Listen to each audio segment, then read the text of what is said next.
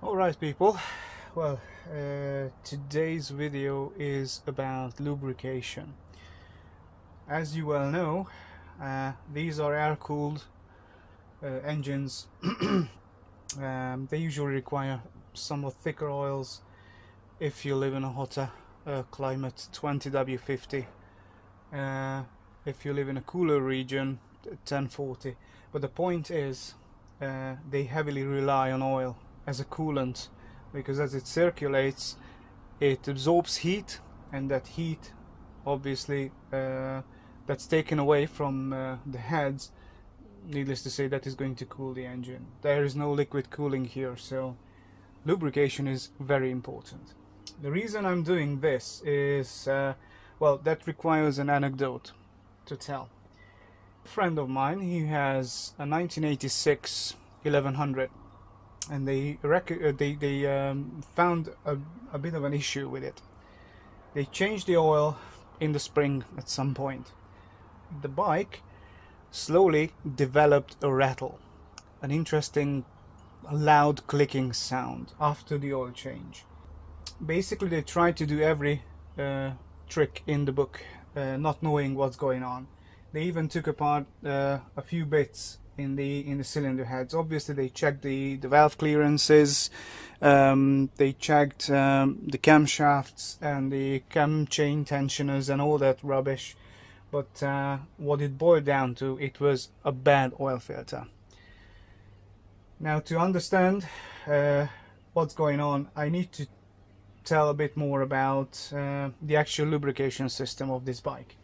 You have the oil pump on the other side. If you're more interested, or if you're interested how that works, what is driven, what it looks like and how to clean it, I also have a video about that. But the point is that the oil pump is on the other side, and that picks up the oil from the bottom of the crankcase and pushes the oil through little passages into this cavity here. That's where the oil filter is, and normally that little cover is held by three Allen bolts, and this kitty comes out like that. A word of warning, quite a few people have a tendency to break the tabs off this, because once you remove the three Allens, let's put this back just a sec. So once you remove that, that's in there and it is quite stiff, and then you try and grab a screwdriver and pry it off, which is a bad idea. The easiest and simplest way of taking it off is twisting like so, and once it's twisted a few times, twist it this way, clockwise, and try to pull it with your finger, with your fingernails, because there is going to be a little lip, and just gently pull it. But you have to twist it to break the seal, and once that's done, the cover comes off, no problem whatsoever. Also, there is an O-ring here that well, keep an eye out for that. Before reassembly, make sure it's in there, otherwise you will get a huge leak. Now, my point is that the oil comes in here, it goes through the filter, and then it is going to get pumped up in this direction. You see this here, that is a banjo bolt that delivers the oil to this oil pipe, and there's an oil pipe going to the front head as well. Now that passage goes this way inside the clutch cover. In the clutch cover you also have an oil seal, and there is actually a T-junction, so to speak.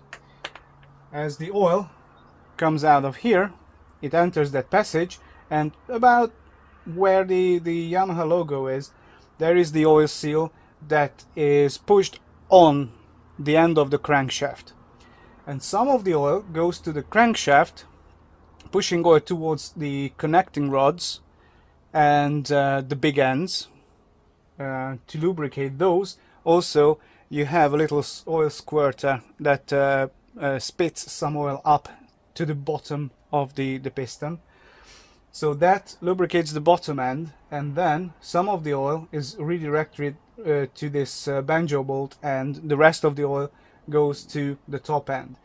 There are other funky things regarding the oil pump, because it does not look like it, but it has two rotors on the inside in two separate chambers.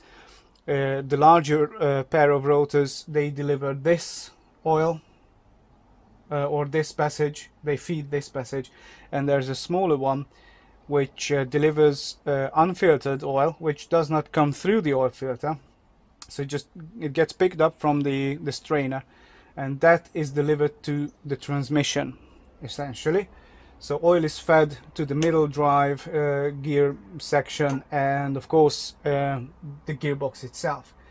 So this is the main passage that usually has issues. Now on early bikes, and I can't tell you what year, what specific model, because it happened at random, but it was in the early years, between 81 and 85 or 86, something like that, before the 1100 came out. So that mainly affects the 750s, the early ones, the 920s, some 700s, and XV1000s. These banjo bolts and these banjo bolts weren't manufactured properly. Some of them did not have, they weren't drilled all the way through. Essentially, you have an axial bore, and you have a bore that goes across it, so it's like a T-shaped channel, and the oil comes up and squirts out to the side, and that's how it feeds these.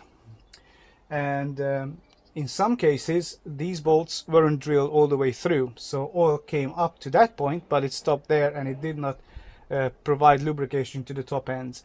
It might not be that drastic though, because in some cases there was some sort of a bore, but it wasn't large enough to pump substantial volume to the heads to do the job. So take this banjo bolt out and have a look. There are people in Germany who are really knowledgeable about these engines, like Sepp Koch, or there's also Greg Sokor, for example, also known as Nano, and he's got a really good blog, greasygreg.blogspot.com, I think.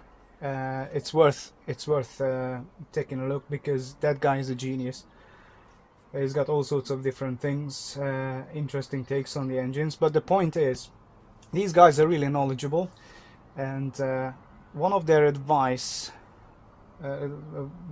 essentially the advice came from them, that this has to be drilled this direction, because the across, so the horizontal, shall we say, if you hold the bolt upright like that, so this hole is usually big enough, but this the axial bore is usually a bit too small. So what Sepp Koch said, that if you need to make that larger because it is tight, drill it up to 2.5 millimeters, not larger than that, because in that case it will be too much oil will be pushed to the heads and too little gets to the crankshaft. So in this case, on my bike, this only got 2.2 millimeters, just to be on the safe side. But the point is that, yeah, that's how the lubrication works. And if you have a noisy top end on an early bike, have a look, because it is much better to have a look in time, because an engine rebuild is a rather expensive venture.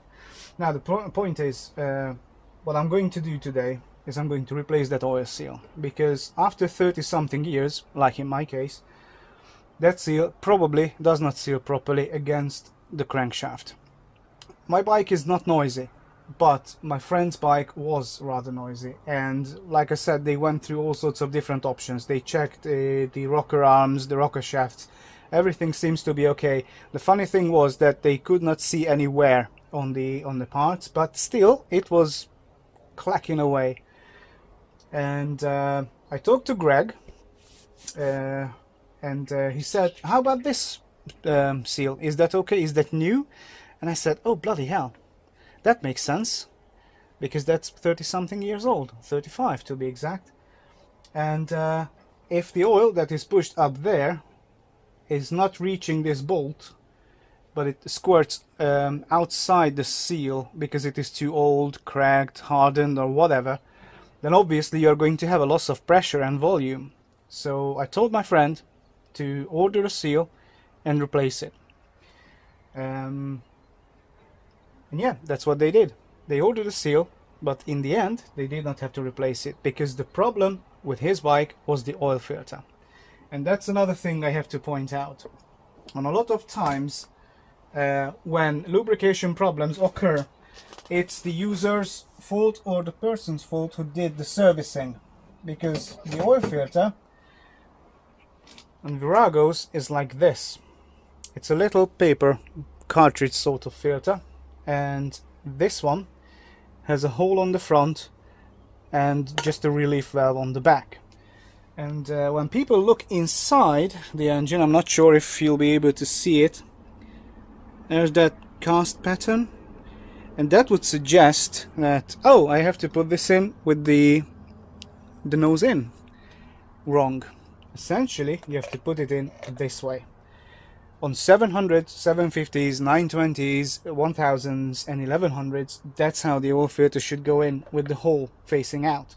On 535s, that's how it goes in. It uses the same filter but backwards.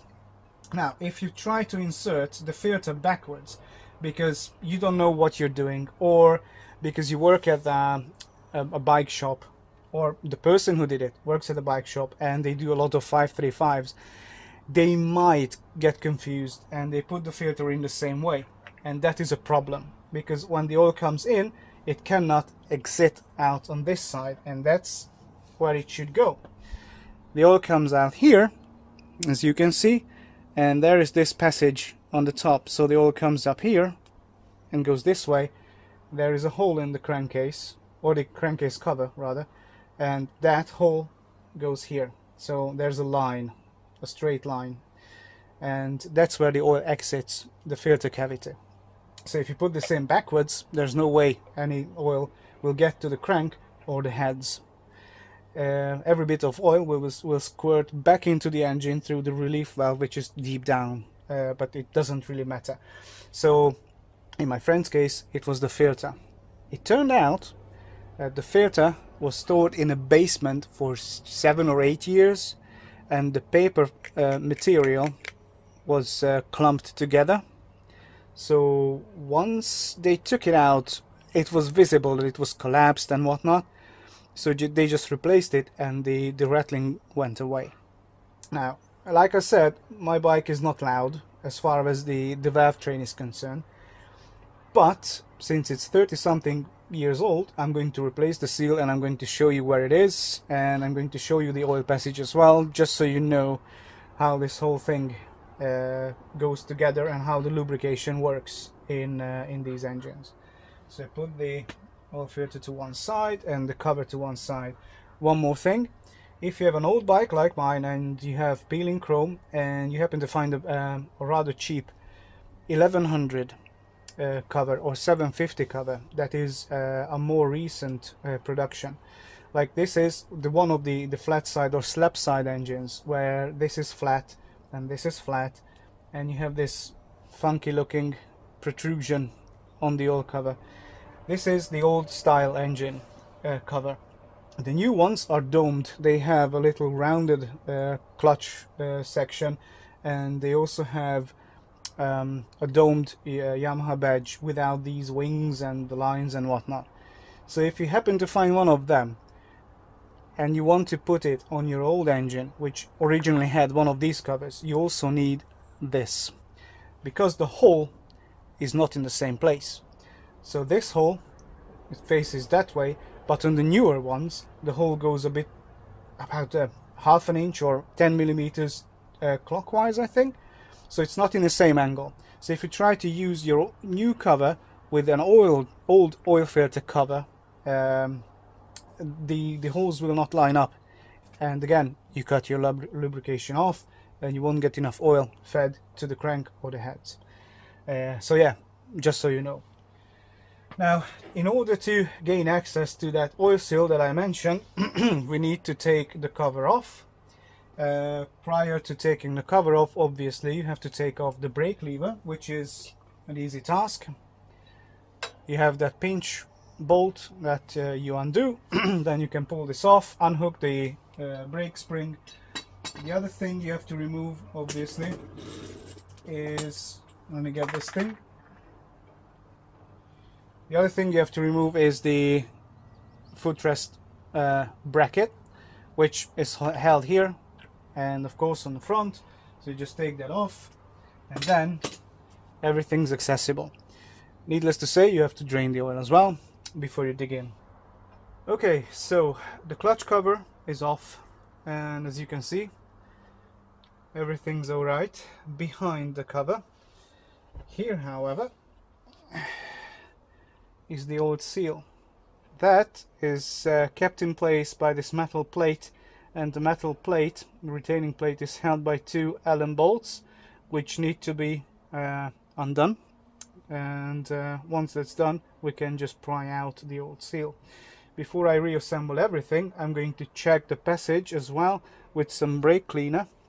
So I'm going to squirt some of the stuff down there and see if the brake cleaner comes out properly via both holes, because this sits on the end of the crankshaft and feeds the oil into the big end, and this hole is sealed by the paper gasket, and that is going to feed the lubricant into this banjo bolt. So as you can see, there's this how shall I put it, the protrusion in the casting, and that's the T-junction that I mentioned right there. So some of the oil pumped up from the filter housing comes to here, and some of it goes there, and it enters the crankcase, or the inside of the crankcase right there, and the oil is fed to the banjos, or the banjo to feed the heads. So I'm going to undo these two bolts and I'm going to pry the seal out, and I'll show you how that goes back in place. That's what the seal looks like, and that's what it sounds like. It's hard as a rock, and I'll show you the new one, and it is much nicer, and it has a more snug, oh yeah, a much more snug fit on the end of the crankshaft. This one just slips on and it is loose. This one, on the other hand, it's quite nice and snug. So probably, in my case, like I said, it wasn't super noisy, the top end, but it was rather close in my opinion, because this one, the new seal, is a much better fit against the tip of the crankshaft. So yeah, undoing the retaining plate was fairly straightforward. Obviously you remove, well, I just removed the one and loosened the other, and this one can be pried out nicely. And then we take the new one. I'll get some engine oil to lubricate the surfaces, like so. Let's push the new seal in place, and then I'll just take the retaining plate and tighten it down once again. Now, as you can see, I scraped off the gasket material because the bloody thing was brittle, and well, it's old. Probably that was the OEM gasket fitted in 1986 or something. So I'm going to apply a new one. This is not an OEM gasket, this is an Italian aftermarket gasket. It's made by a company called Athena.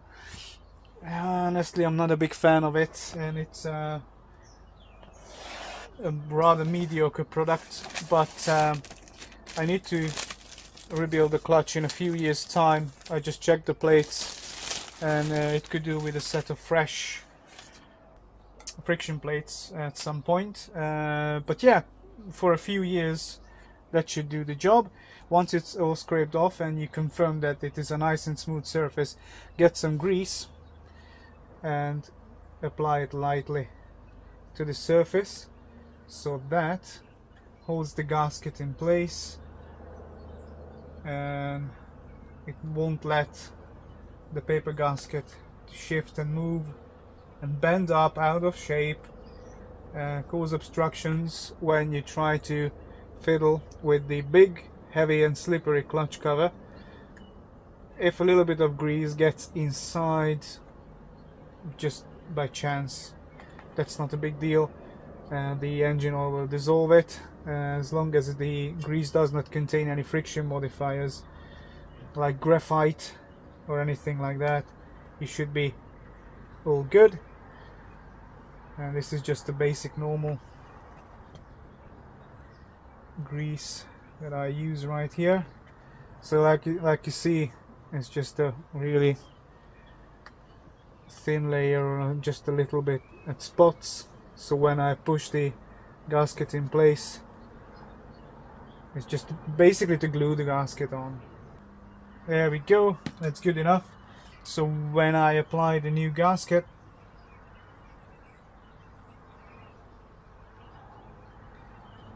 I can put that in position and the grease will glue the thing on nicely like that.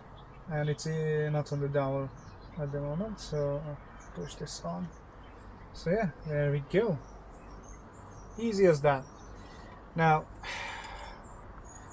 once the new seal is back in place, then you tighten the bolts down and well, check if there's any gasket scrapings, of course, at the bottom of the crankcase, and remove if there's any. Obviously you don't want to clog your oil strainer or oil filters, or oil passages for that matter, because that's also a catastrophic problem, or cause a catastrophic problem. So yeah, once everything's done, you can just put this thing back together, and yeah, you don't need a demonstration, I think. So yeah, that would be it. That's all I can tell you off the top of my head regarding the lubrication system and its known weak points. Take it for what it's worth. So yeah, don't subscribe. That's all I can say. Cheers.